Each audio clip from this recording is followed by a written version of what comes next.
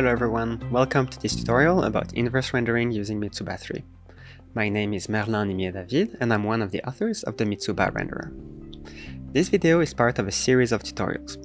In the previous tutorial we used gradient-based optimization to recover the color of a wall from a reference image. If you haven't seen it yet, I recommend checking it out first since we'll be using a lot of the same ideas. The link is in the description below.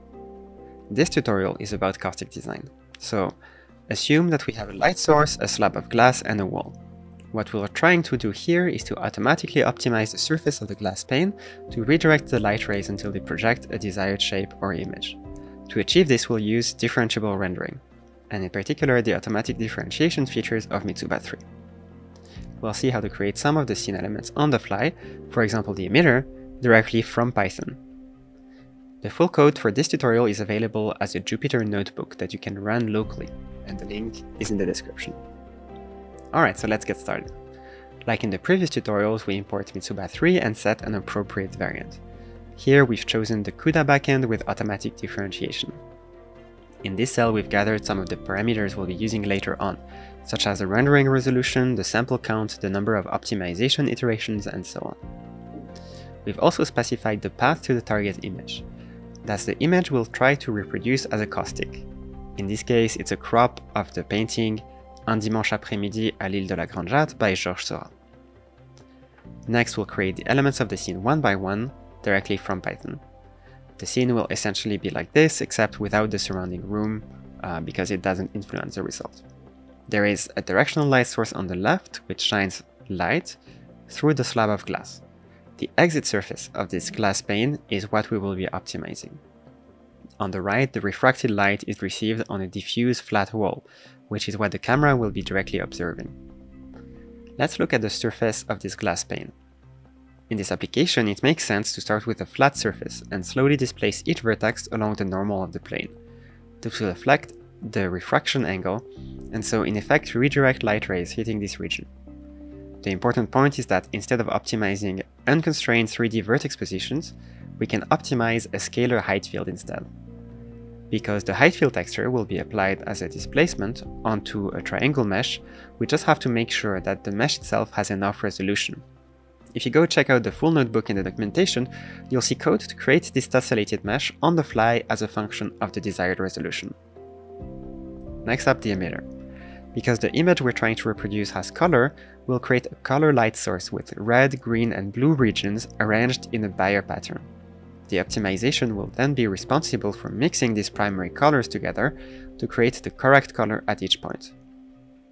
We achieve this using textured emission values. To make the optimization a bit easier, we'll use a directional area light, meaning that it only emits light in one direction. To render the scene efficiently, we use a particle tracer integrator rather than a path tracer, meaning that the rays will start from light source rather than from the camera. And now we can start putting the scene together.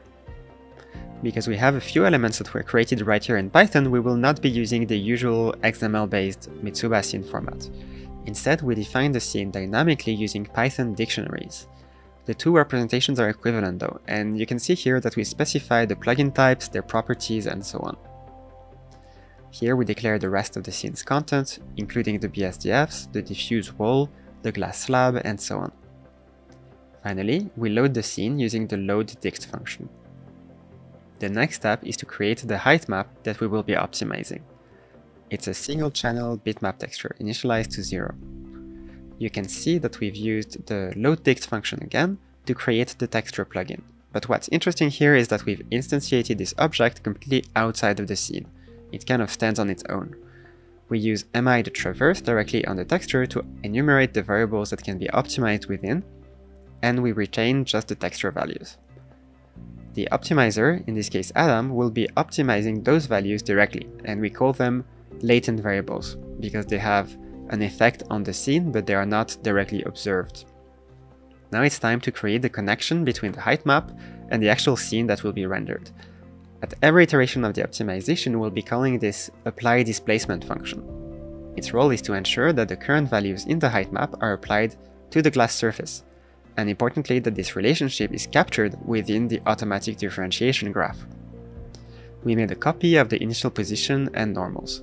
So when this function is called, it first ensures that the displacements are reasonably small, and then offsets the surface vertices along the normal by the value of the height map texture.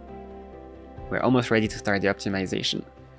In terms of objective function, we've chosen a scale-independent L2 loss. What I mean by scale-independent is that the average brightness is divided out, and this is just to make sure that we don't penalize if the light source happens to be brighter or dimmer than the target image overall. Alternatively, we could also optimize for the brightness of the emitter.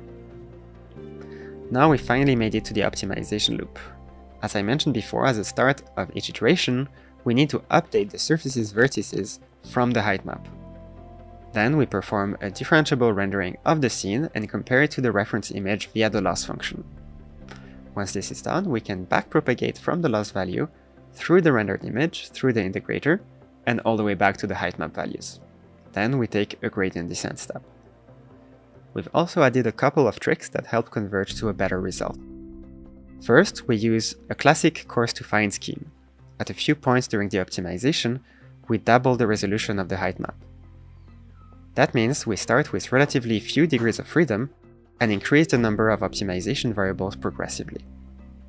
Second, you can see at the bottom here that at 70% and 90% of the optimization, we double the sample count and halve the learning rate. This also helps achieve high-quality results without spending too much time making high-quality renderings in earlier iterations.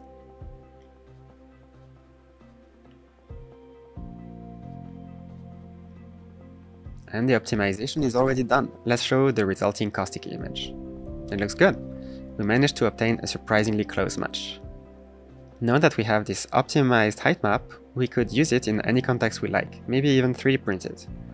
In this case, I'm showing the projected caustic as the optimized lens moved closer to the emitter and back.